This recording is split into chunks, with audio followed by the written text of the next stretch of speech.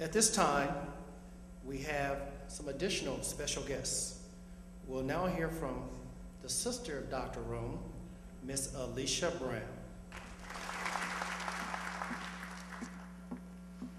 Good morning, Lincoln University alumni and honored guests. I am Alicia Brown. I am the youngest sister of Dr. Rome.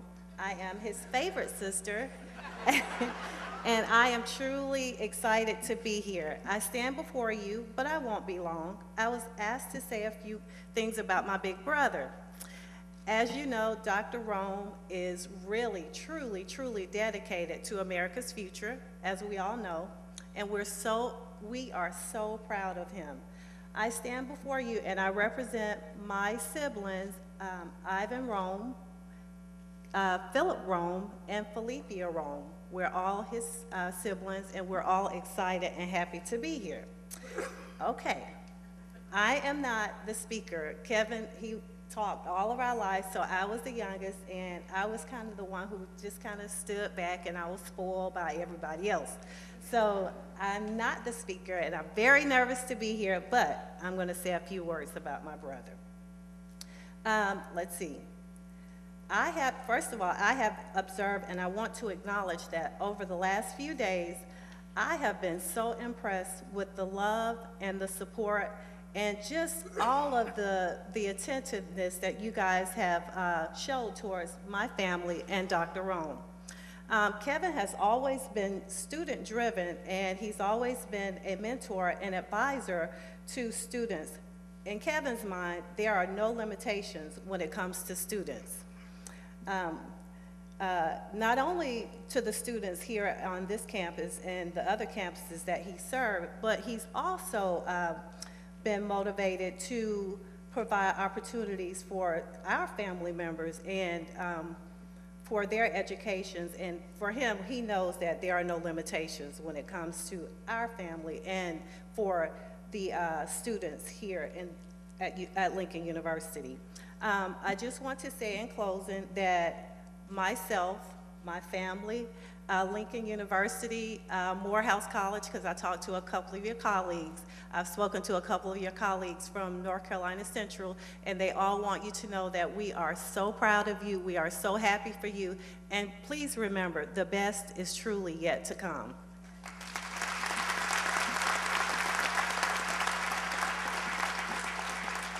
Thank you, Ms. Brown, for your kind remarks about your big brother. Now, this is a really special guest. You really don't see this very, very often, so I don't know what Dr. Rome did, but when I announce this gentleman, you'll know how special he is. He is the father-in-law of Dr. Rome, Mr. Roland C. Baker.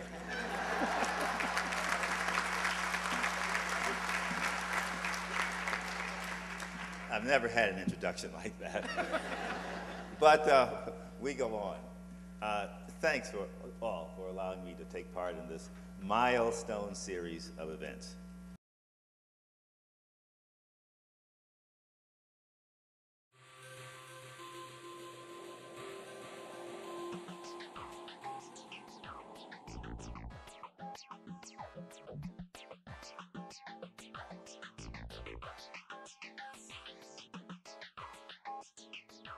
The mission of the Special Learning Center is to provide comprehensive early intervention services to children with special needs so they may attain their maximum potential. You can find our website at www.speciallearningcenter.com for current activities, and we're also on Facebook under the Special Learning Center. We try to be a resource for people with disabilities in our community. If you have questions or a need, call us at 634-3070.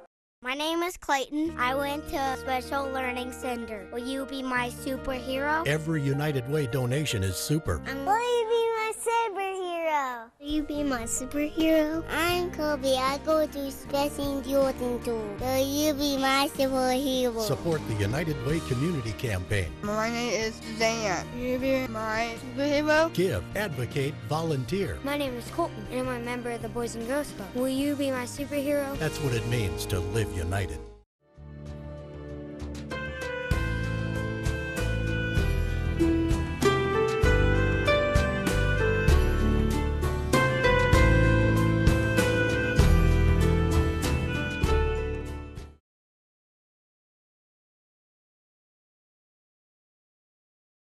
coordinating the achievement of personal objectives of students, faculty, administrative staff, and all of the university stakeholders, like the alumni and the general community of Jefferson City.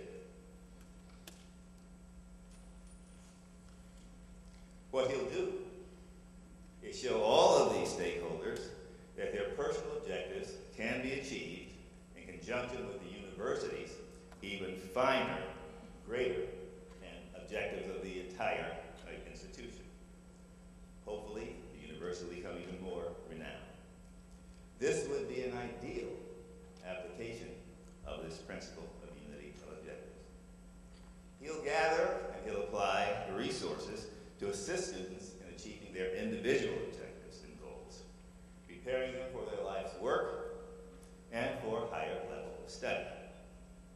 He'll inspire and he'll lead a group of faculty and administrators toward their objective to deliver the highest quality education so that graduates will leave here prepared to take advantage of their Lincoln experience.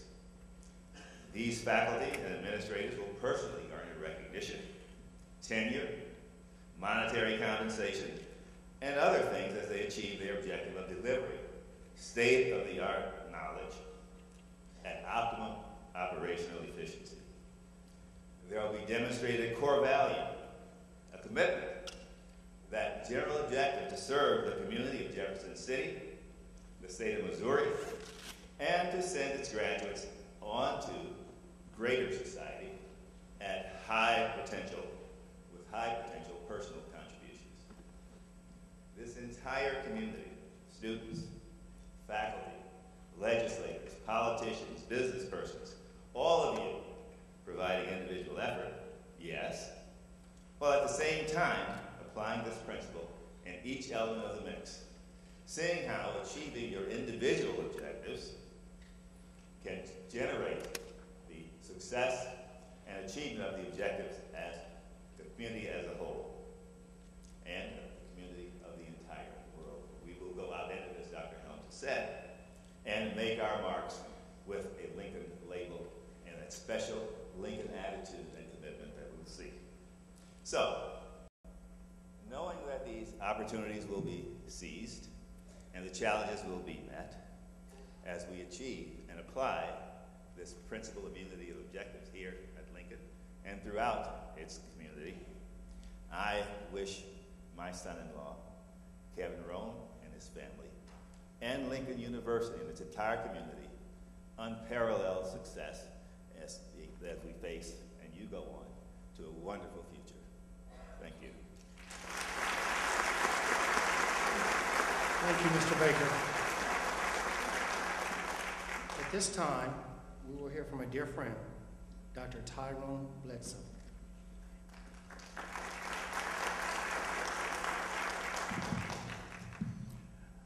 At the church, I felt the amen moment right there. I'm probably the only person Dr. Rome called 2 days ago and told me to keep these comments to 2 minutes. He personally called me.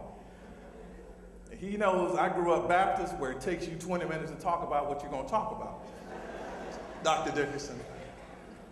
But it gives me great pleasure to be here today as I am honored, humble, and as Les Brown would say, a plum-pleasing pleasure to be standing before you, Lincoln University, to celebrate and inaugurate your 19th president. Thank you to the search committee, to the board of curators for approving their recommendation, and the entire Lincoln University family for welcoming my good friend, Dr. Rome, with open arms.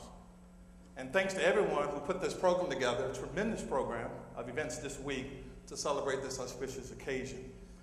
Dr. Rome is notable for his focus, everybody say focus, on students, community outreach, and laser-like attention to embracing challenges and opportunities.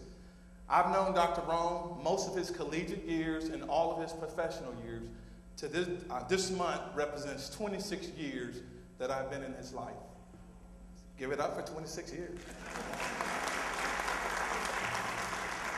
So I respect him and his family, who's like my own family.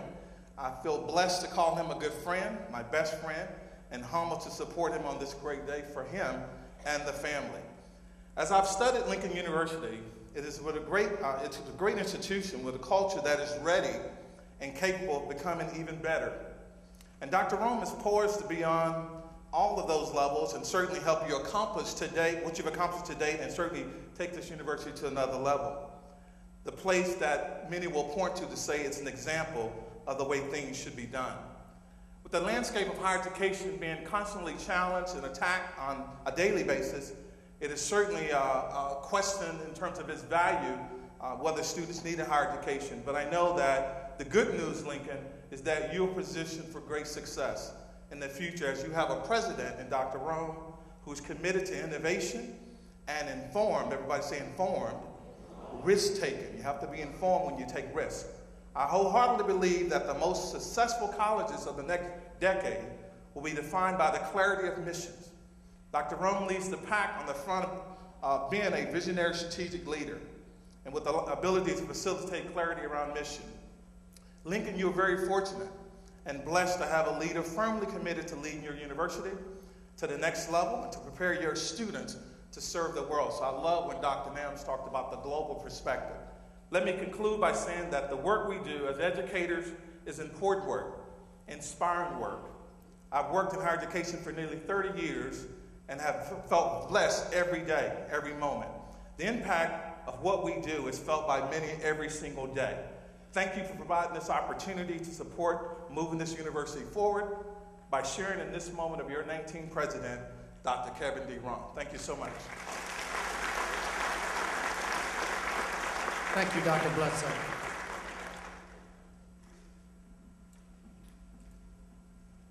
Our university choir will now share with us the song entitled, "All Good Things Will Be Added Unto You" by Shelton Beckton. Miss Michelle Gamlin Green, conductor.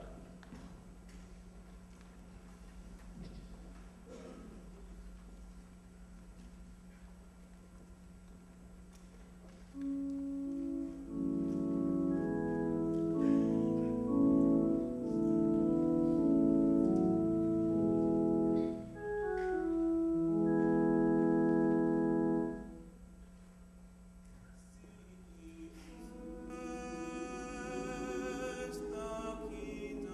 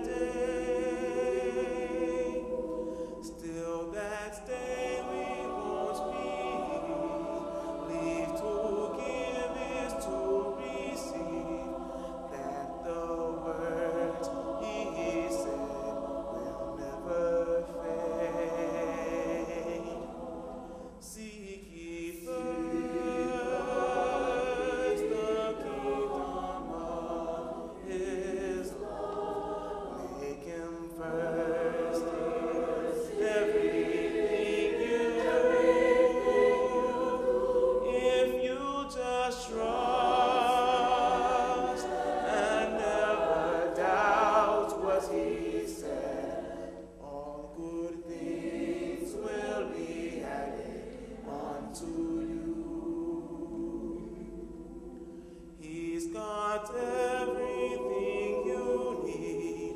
All he asks of you is heed and be faithful to the very end. When that judgment day has come, don't you want to be the one just to see his face and call him friend? Seek ye first the kingdom of his Lord. Make him first in everything you do. If you just trust and never doubt what he said, all good things will be added unto you.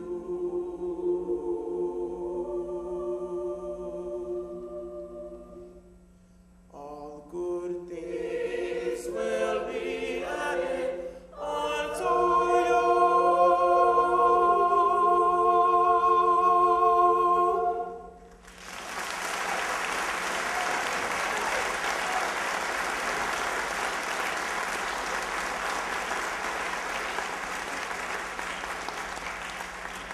Would everyone please stand?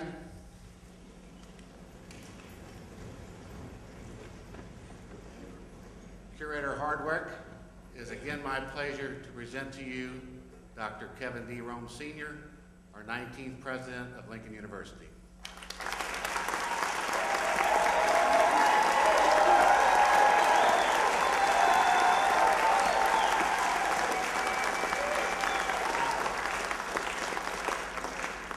Thank you.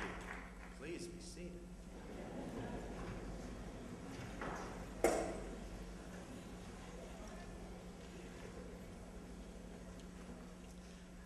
I just want to say thank you, thank you, thank you. I could spend all of my time saying thank you, so I'll just say thank you and I won't call out anyone in particular. But I do want to say thank you to those who have come before me for what you've done on many levels, and thanks to those who selected me, because if it had not been for your making that decision, I wouldn't be here. And I want to say thank you so much to all of those who have supported me throughout my life, during my time at Lincoln University, and somewhere in between. In my few minutes that I have, and they told me I only have a few minutes, so I'm going to heed that. I can follow instructions pretty well. So I'm only going to talk for a few minutes, but I'm going to focus on a few F's. To make it clear, I'm going to focus on a few topics that begin with the letter F. Now, one may be thinking, why would Kevin focus on the letter F in an environment where the letter F signifies failure? And that's a good question to ask if you're thinking that. But what you don't know is that I know that God can take an F situation and create A+ results.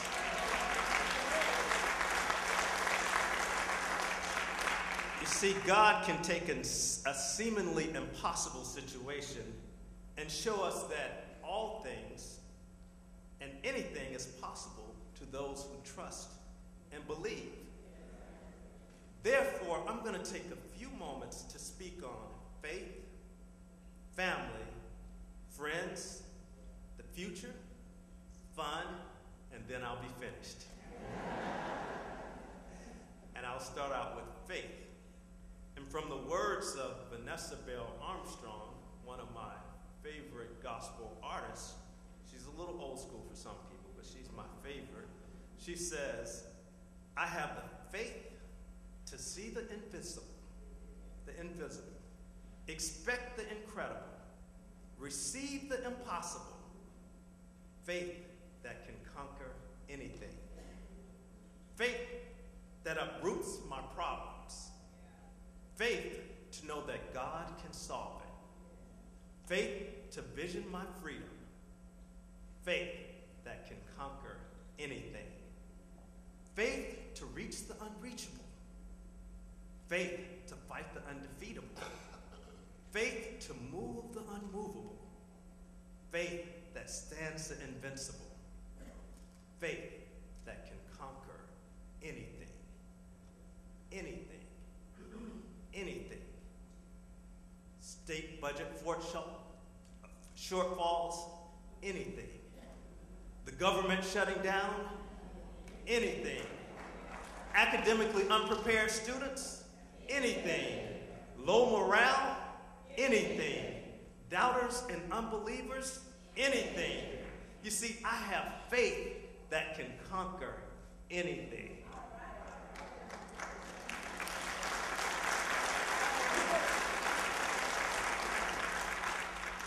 Family.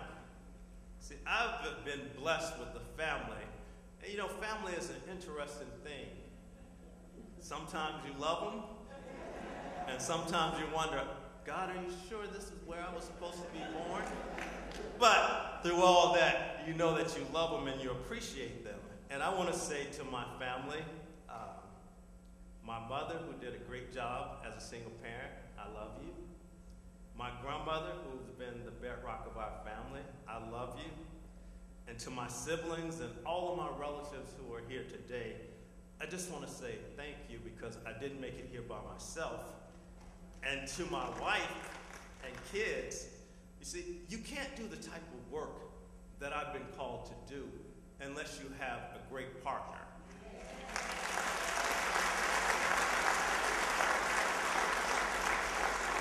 And I've been blessed to have one of the best, so thank you. And Kevin Jr., could you pay attention, please? I know it's difficult, I'm only going to be up here for a few minutes. Friendship. Friendship has been so important to me throughout my life. And I have many friends who are here today from various parts of my life.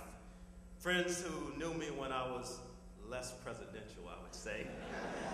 And friends who have known me when I've been a little bit more presidential. And friends who will know me only as presidential. But through all of that, relationships are so important in life. Maintaining relationships are so important. And again, I say, I didn't make it here alone. So I have so many friends and family to thank for supporting me and encouraging me and helping me to get to this place. So thank you so much. The future. During my time at Lincoln University, I'm going to focus initially on a couple of areas. We're going to focus on retention and graduation of our students.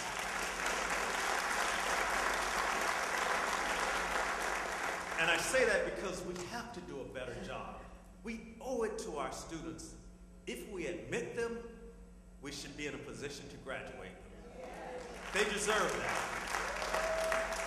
And during that, we have to focus on the student experience. Students should have a great experience at Lincoln University. They should have a wonderful experience. I should never hear students say, I don't like Lincoln University or I hate Lincoln University. They should say, I love it so much, I don't even want to graduate, even though I have to. Fundraising. I was waiting for one of the speakers earlier to say, at the end of their comments, and I'm going to write a check or leave a check. So that didn't happen, so I think the checks will be in the mail. But I will say, we need more resources. We need more resources, and we have to work to garner those resources as a team. Every faculty member, every staff member, every student, every alumnus, everyone associated with Lincoln has to help us to garner resources. And the reality, it will benefit some more than others. I would think that the faculty would want us to garner more resources so they can get raises. I would think the staff would definitely want to assist us in this process because they probably want raises too. And the thing that I would say is, if we want more resources for the faculty and staff, there's one thing that I know we can do that would change the landscape of this campus, and that's to retain more students. If we retained the number of students that we lost, our resources would be a little bit more abundant. And so there's a direct correlation between those who come in, those who stay, and those who leave. And every time a student leaves, they take the resources with them that can help this institution be better. So we have to do a better job of retaining our greatest resource, our students, who also come with resources. We can't forget that part. I'm going to focus on faculty and staff development. We have to invest in the people who are educating and training and guiding our students. That has to be a priority because, as was said earlier, but I would say another analogy, you can go to the well many times, but if no rain, no water, nothing goes to refill the well, eventually it will become dry. And dry wells don't provide for people. So we have to invest in the faculty and staff. We have to pour into them so that they can give to our students. And we want them to have a great attitude while they're giving to our students. Community building, the community of one. That's so important. There's only one community in Jefferson City. There's only one. And Lincoln is a great part of that community. It's not separate. We may be on the hill, but there are no boundaries that separates Lincoln from the rest of the community. And so I'm going to do everything in my power to work with the community and Central Missouri to make Lincoln the institution of choice for the parents and the students in mid-Missouri and in Jefferson City. And the only reason we want those students to leave this area is if they want to get away from their parents. But if they want a great education, we want them to choose Lincoln University.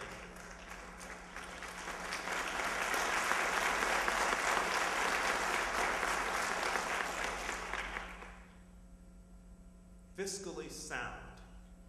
Lincoln has to be fiscally sound. And I'm going to do everything that it takes to balance the budget. And in balancing the budget, we're going to have to make some tough decisions. We're going to have to create some priorities. We can't spend on everything. We can't do everything. So we have to sharpen our focus and invest our resources into our priorities. And that's going to take collaborative efforts between the faculty, the staff, and the students to decide where we're going to go and how we're going to use the limited resources that we have. And the last thing that I'm going to say is fun. I don't want to be anywhere where I cannot have fun.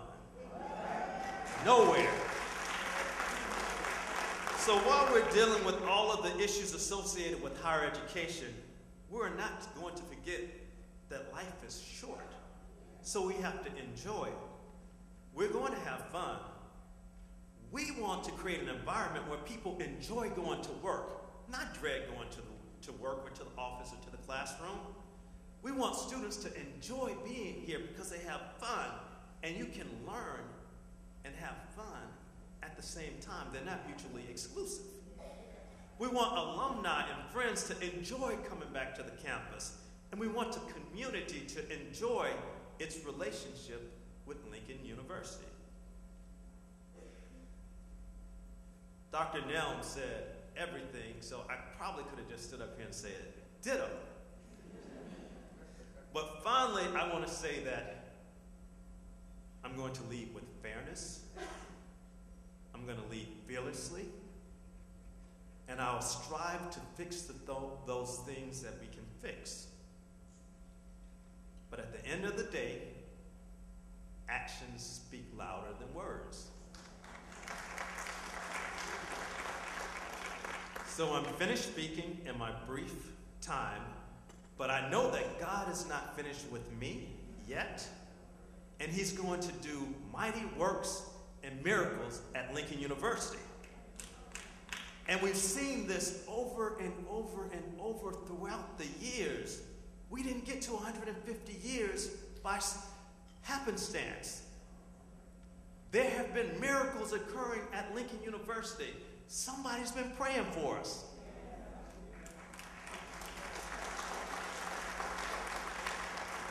Our founders believed, they had a vision of creating an institution that would educate African Americans. Today we know that Lincoln is situated where it can educate students from any background. It doesn't matter their ethnicity, their cultural heritage, anything that they come with. Lincoln has to embrace every student equally. We may be an HBCU, but we're an institution, and that's a historically black college. That's why we were founded. But we are an institution that's for everyone. Everyone has to be included and engaged. So Lincoln speaks to a situation where an F situation can create A+ results, because that's what Lincoln has been doing for many years. So God bless Lincoln University, these United States of America, each of you, and remember, the best is still yet to come. Thank you for being here.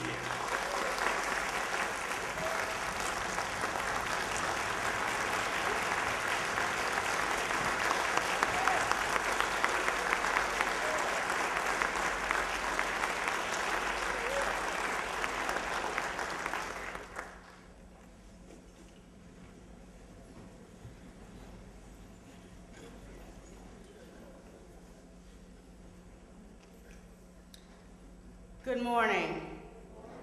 I am Benicia Spencer Williams, Vice President for Advancement.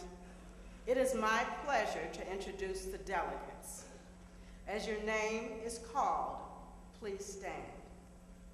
Dr. Jan Wetzel, Provost, Lindenwood University. Dr. Robert Jennings, President, Lincoln University, Pennsylvania. Dr. Michelle McClure, Assistant Vice President of Academic Affairs, Harris Stowe State College, University. Dr. Maria DiStefano, Associate Provost and Graduate Dean, Truman State University. Dr. Michael Westfield, Vice President of Graduate College, William Woods University. Dr. Charles Ambrose, President, University of Central Missouri. Dr. Dawn Watkins, alumna, Virginia Polytechnic Institute and State University. Dr. Roberta Broker, alumna, Southeast Missouri State University. Dr. Brandon K. Dumas, Vice Chancellor for Student Affairs, Southern University. Dr. Lowell K. Davis, Assistant Vice Chancellor for Student Success, Western Carolina University. Dr. Dewan J. Wormack, Senior Vice President of Administration and Student Services, Bethune-Cookman University. Dr. Bernice Duffy Johnson, Interim Provost, Vice Chancellor for Academic Affairs, North Carolina Central University. Dr. Larry Stanton Weiss, alumnus, Midwestern State University. Mr. Randy Lechner, Vice President for Institutional Advancement, Fontbonne University. Dr. Brenda D. Bradford, Chair of the Business Division, Missouri Baptist University. Dr. Donald M. Claycomb, President, Lynn State Technical College.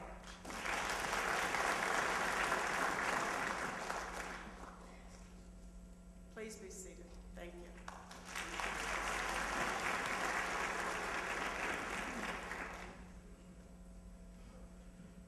Good morning. I am Jerome Alford Jr., Chief of Staff to the President. It is my pleasure to introduce the members of the Rome family. As your name is called, please stand. Ms. Stephanie Rome, wife of Dr. Kevin D. Rome, Sr.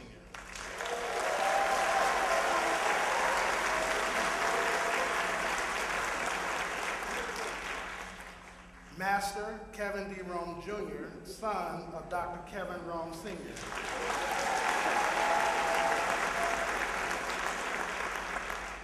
Ms. Kendall A. Rome, daughter of Dr. Kevin D. Rome, Sr.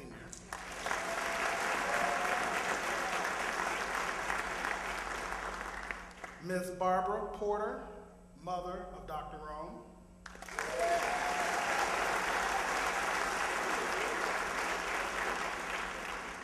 Ms. Fannie Boyd, grandmother of Dr. Rome.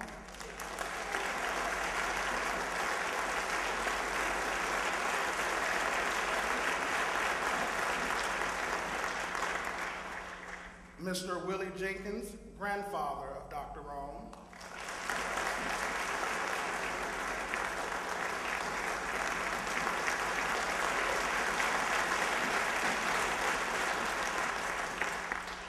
Ms. Dora Robertson, aunt of Dr. Rome.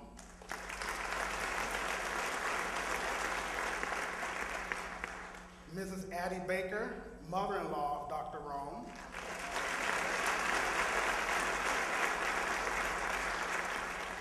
And Mrs. Helen Baker, stepmother of Mrs. Stephanie Rome.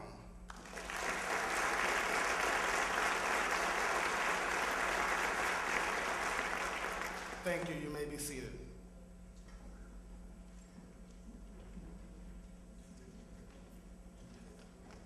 Good morning. I am Mrs. Teresa Ferguson, the Vice President for Student Affairs. It is my pleasure to introduce members of the Rome family. As your name is called, please stand. Miss Felicia Rome, sister of Dr. Rome. Mr. Ivan Rome, brother of Dr. Rome, and his wife Barbara and their family.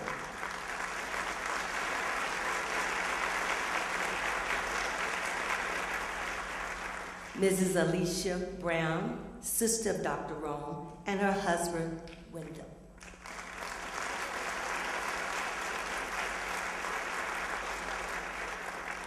Mr. Philip Rome III, brother of Dr. Rome, and his wife, Maria.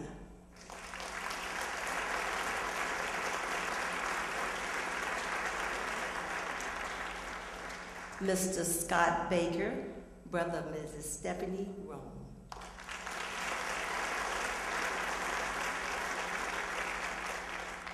Will all of the members of the Rome family please stand? All of the members that are present.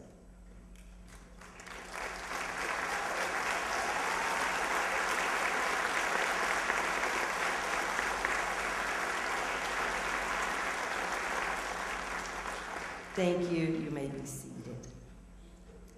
Will all friends of Dr. Rome please stand and be recognized?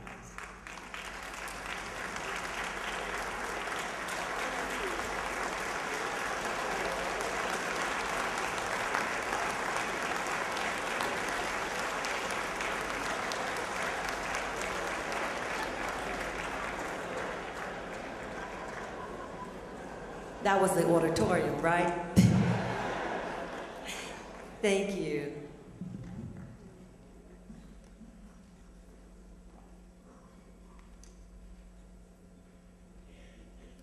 I have a few announcements to share with you. The post-inaugural reception will be held in Edmund E. Page Library immediately following this ceremony. There will be an inaugural reception from 7 to 8 p.m., followed by the inaugural scholarship ball from 8 p.m. to 1 a.m. at the Capitol Plaza Hotel. The Lincoln University Blue Tiger Battalion will now retire the colors.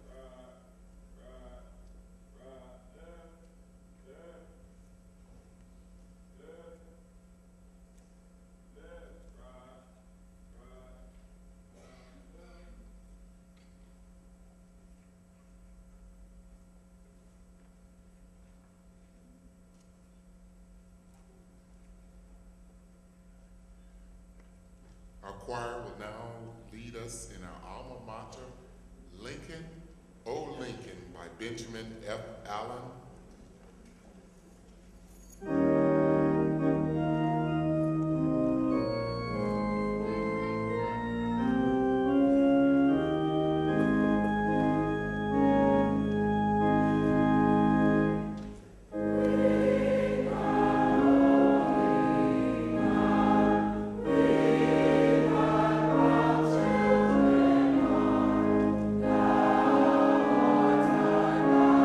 Stars